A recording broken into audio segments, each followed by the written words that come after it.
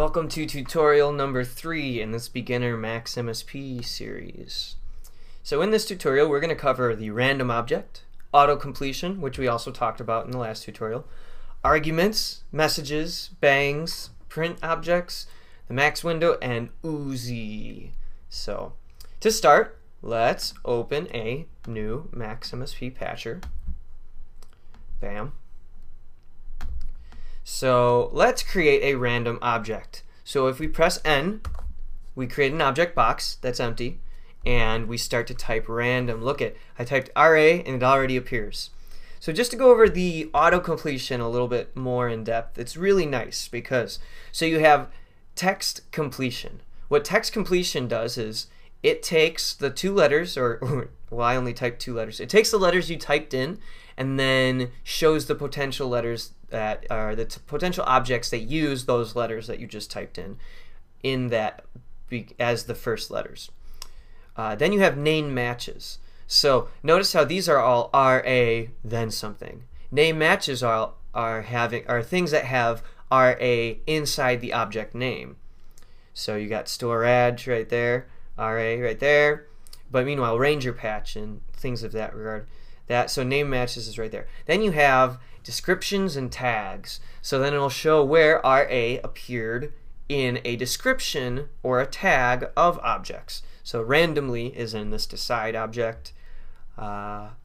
Break, nope, there's an RA in here somewhere. Graphically, there it is, RA right in there. So this is what the auto-completion does. Now, we can press the down arrow and then it will take us, it will highlight each of the different objects that we have there. So when we highlight it, it shows down here the description of the object. That's very helpful. So this is the object we want. It's called random, and it says generate a random number. So it has, some of them have these little short descriptions right there. But it says outputs random numbers within the range between 0 and 1 less than the argument specified. So, but if we keep moving down, radio group. So radio group, then we have a description of that. Provides a user interface for option selection. There are 2 modes of operation, radio button and checkbox. So cool. Notice how the name auto-completes. Also show what happens when a non-object is made. So once we want to select this object, if you press the enter key, the return key, it creates it. So now I have this object, and you know you created an actual object because the inlets and the outlets appeared, and also it is white and has the little green outline. What happens when we create a non-object? Let's call this football. Okay, so apparently football is not an object because you could see that there's no outlets, no inlets, and it's this kind of beige-ish, reddish background. So there is no object named football, but you can make it. So cool. We have a random object now. Now if we double click on random, we can start retyping and we can make it to a completely different object. We can make it to be decide, and we can keep changing it into whatever we want it to be. If we have random though, once we type the name of the so once we have the name of the object written, once it automatically fills it in, if you press the right arrow, then it will stick to it. It will keep all the letters. And then if you press the space bar, then we have other options here. So now it knows we've picked random as our object. Now it's showing us the potential arguments and attributes available for the object arguments, or for the object random. So arguments here, arguments are things that, an argument is something you type after the object name, which further specifies how the object functions. So we have 2 different arguments. Just like with the auto-completion, if we press the down arrow, we can highlight these different arguments and it will describe them, which is very helpful. So we have 2 arguments. We have range and then we have seed.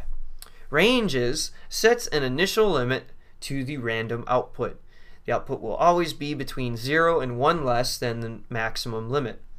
If there is no argument, the limit is initially set to 1. which causes random to output 0 whenever it receives a bang. So what that means is that if there is no argument, if we don't type any numbers after it, right now it has a random of 1, or a random limit of 1, which means it's only going to output a 0. And that might sound confusing, so I'll explain that in a second. But seed, if you're not familiar with what a seed is, this is something specific to creating random numbers in computer programming. So the deal is with computers, when you're creating randomness, you have to get some sort of the way that it's mostly pseudo randomness. So think of it like this: we have random digits. We have a list of random digits, and we have a huge database of random digits in the computer online, or in the computer's database when we use the random function. But it's the same static database of random numbers. So eventually you will see the same patterns of randomness again. However, these databases are huge. So what's a seed? A seed essentially says, take this database and start at this point. So instead of starting at 7, 3, 7, 3, 5, 4, 5, blah, blah, blah, we'll start at 11 right here. So 1, 1, 6, 9, 8. So by specifying a seed, you are telling the randomness to start at a different point in the database that it has. So those are the two arguments that we have. So for range, let's type 10. And for seed, it says for seed, a second argument is used to set seed value for the random generator. If no argument is specified, the time value will be used to initialize the seed. And I believe what that means is that it's actually the time value of how long your computer has been on. So how long since you started your computer. So that sets the seed, which is a very random number depending on how long you've had your computer on. So if we don't specify it, then that's perfectly fine. So let's press enter. So what is it saying? It was saying something about it outputs 1 less than the limit. Well, here's the deal, is that we set it to 10. So it's going to output 10 random digits. But the thing is that 0 is a digit. It starts at 0. So random generates a random number between 0 and 1 less than the range specified. So since 0 is our first number, then technically it only goes up to 9, because you see we have 10 digits, but 0 through 9. So this random object is going to output between 0 and 9. And that's how random will always operate. So if you want this to output between 1 and 10 and not output 0, you'll have to add 1 to it, but we could show that later. So right now, outputting between 0 and 9. Now what? So let's say I lock my patch. What, do I press it? Doesn't do anything. How do I get the random number? It's just sitting there. So what should we do? Now to introduce the message object. This is another staple, very important object in MSP. So if you press N, create a new object box, then we type in message. Look at that. We have send any message. Message displays and sends any given message with the capability to handle specified arguments. So if we press enter, look at that. Creates this little gray box, and that's what all messages looks like. And actually I'm going to add something here. Press the M key to create a message box or message object. So if you, instead of having to go N message, message, if you instead just press the M key, look at that, it creates it.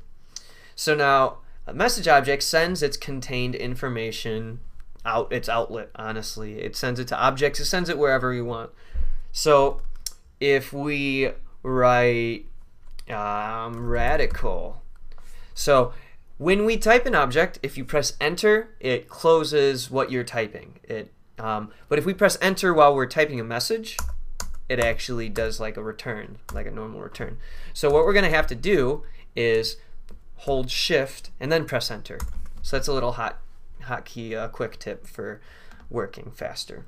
So now we have this message radical. Let's take this other one and let's just do groovy and then shift enter.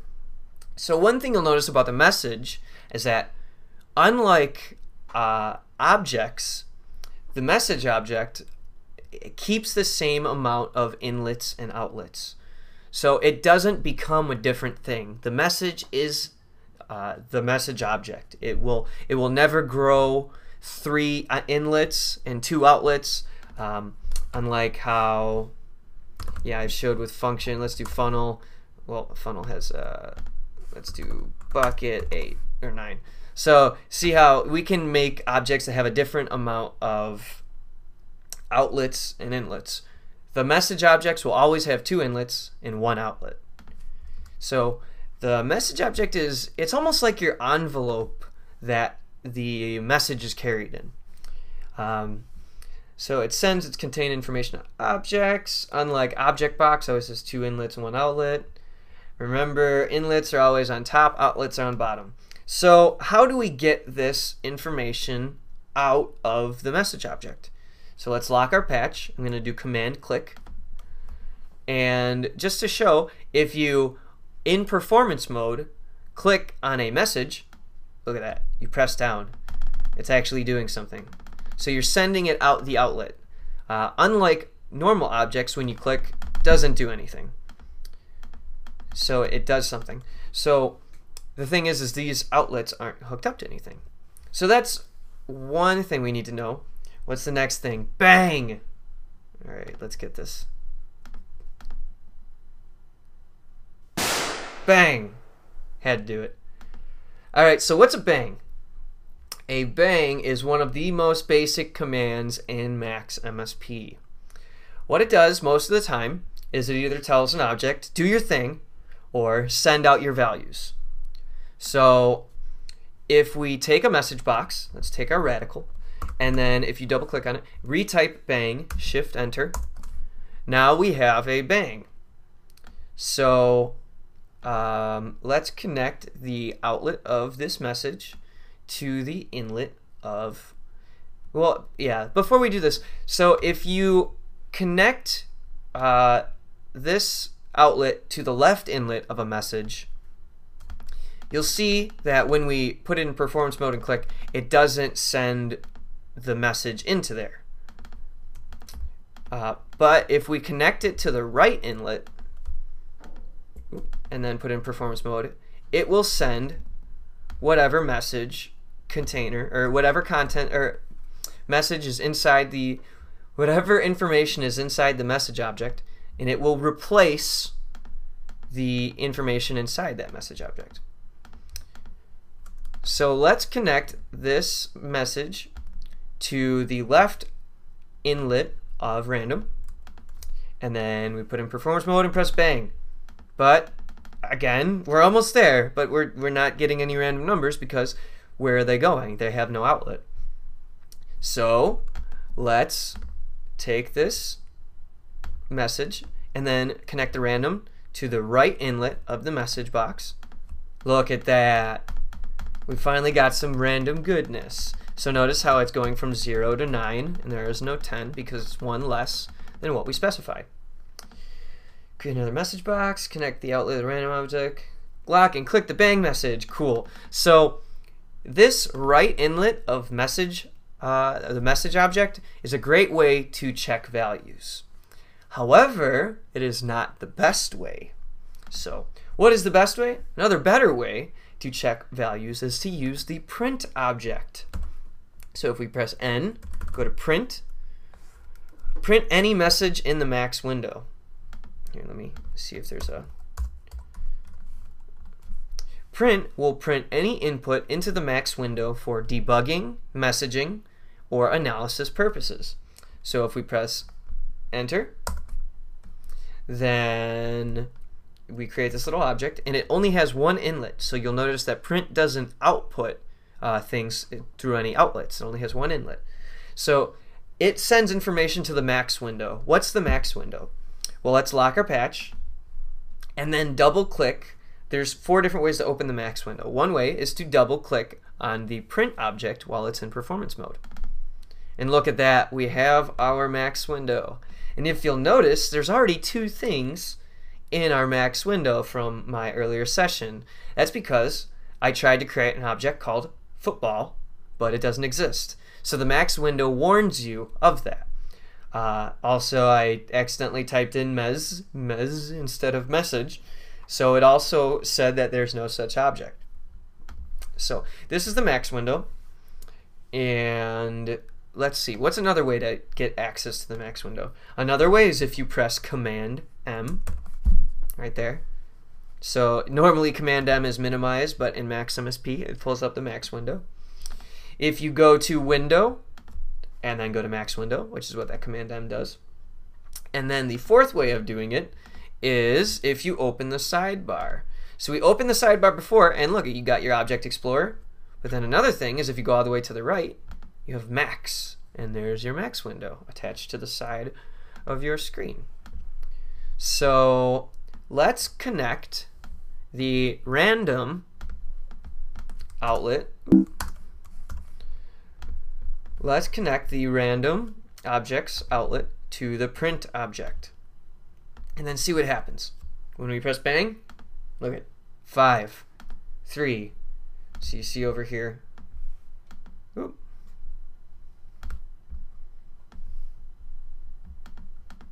1, 7, so on.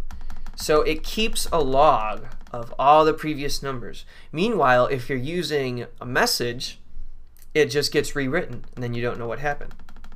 So two more things to know about this max window is that if you look at these bottom options, I'm going to go over two of them. One is clear all, where if you click it, look at that, it refreshes it. So now every new object or new information you get sent starts from the top. So we could clear it. And the second thing is if you select any message, then you press Show Object. Look at that. It highlights which print object sent that message. So right there. So if we have multiple print objects, then we can see which print is sending that. So you'll see that right now it says object print.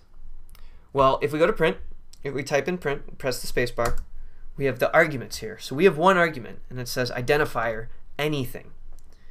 I'm going to have to move this so that we can actually read that. So what is this argument? And remember, an argument is something we type after the object name that further specifies how this object will function. So the argument is an identifier for the print object. Each message printed in the max window is preceded by the name of the print object, which you can see as print in this max window. The name can be either a number or a word. If there is no argument, the name of the print object is print. So since we didn't put an argument in that first print object, that's why it showed up as print. Using an argument to print can help distinguish the output of two or more print objects. So let's name this print object Boogie Woogie, and then let's name this object Football. So, and then I'm going to copy, so I have it selected, and Command C, and then Command V. I'm going to copy another random, and I'm going to connect the bang out to a different random object. Let's get rid of this groovy. And then, so we have two print objects now, one called football, one called Boogie Woogie. So if we press bang, look at that.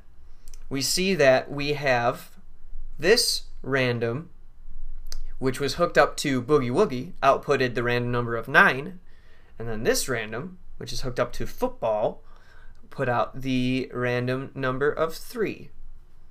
So, and then if we go to this, we could press Show Object, and it will show specifically that. And I wonder, so if we just kept it without any name, what would happen is, look at, there's two different prints. We're like, oh no, well which one's which? Well, you can still press this. Oh, so 0 was output through that left side. So even if they have the same names, you can use this Show Object to see which one is getting that value. Cool, cool. What else? So why is print better than using this right inlet of the message box?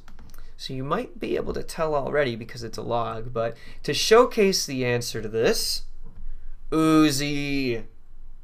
Okay, I have to. What's an Uzi? That's an Uzi. So what do you think an Uzi does if it's a gun that shoots like that? An Uzi is an object that sends a series of bangs, one after another. How appropriate.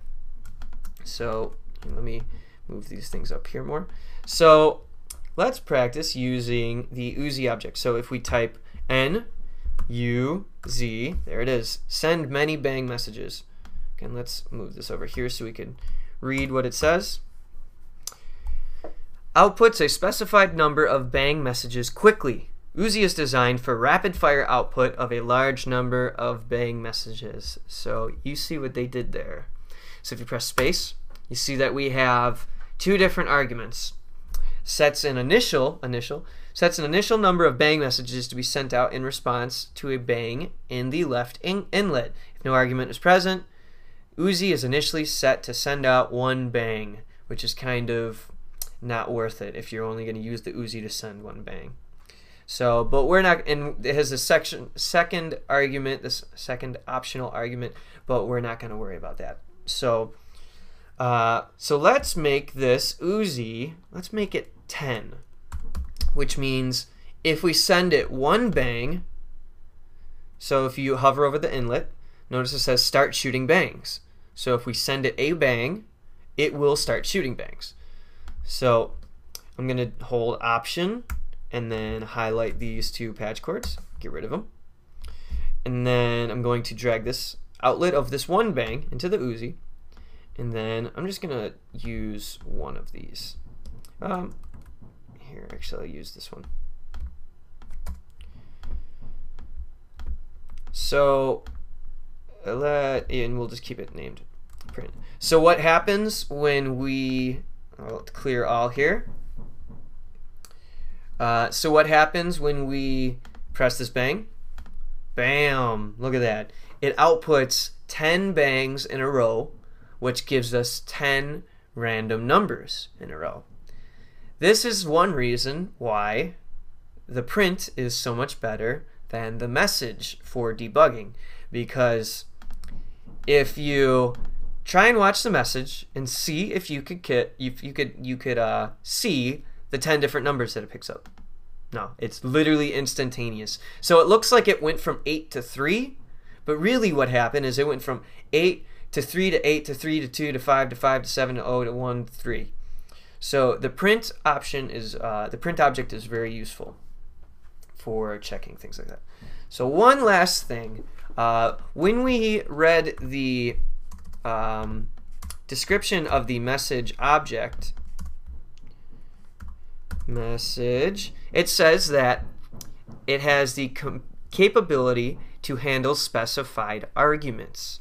So what that means is that 10 is an argument for Uzi. Uzi is the object, 10 is the argument for it that specifies further its function. 10 is the argument for random. We can send a value into these objects to change the argument. So it's at 10 right now. It picks a number 0 through 9, and this sends out 10 bangs. But if we hover over the right inlets, we see set the random number range. So if we send a number into this right side, it will set the random number range. And if we send how many bangs to shoot, if we send another number into this, it will change the how many bangs to shoot. So let's make a message that says 20 and then Shift Enter. And now let's hold Shift, click once on the outlet, and then look at that, you don't have to hold on the mouse anymore. And then hold Shift and then click on the right inlet. There you go. And then hold Shift and click on the right inlet. There you go. And then we could just click the escape key to get rid of that. So now let's put it into performance mode And let's clear our max window. Go back here. So what do you think is going to happen if I press this message? It looks like nothing happened. But that's how max works with arguments. Right now, this is set to Uzi 20, and this is set to random 20. However, it doesn't overwrite the initial argument we had written, but it is set to 20. And how can we prove it? Well, if we press the bang, look at that. It goes 11, 14, 11, 13, 19. So it's sending out 20 bangs, and it's sending out choosing between 0 and 19 now, because we set it to 20. So yeah, that is all that I had for this video, and I look forward to helping you out in the next one.